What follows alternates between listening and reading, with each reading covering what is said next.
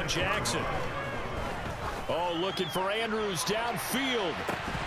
And this one is incomplete. My first thought is surprise because that's one of the better tight ends around, and I've seen him pull in balls like this before. But how about a little credit to the defense forcing that incompletion? Hey, report! Report!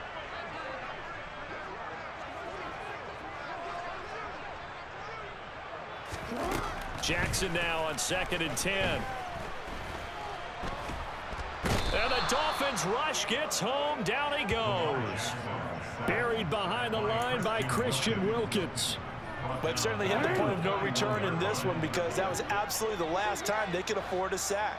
You got to sustain your blocks and keep your quarterback clean for as long as it takes in this situation. They failed up front this time.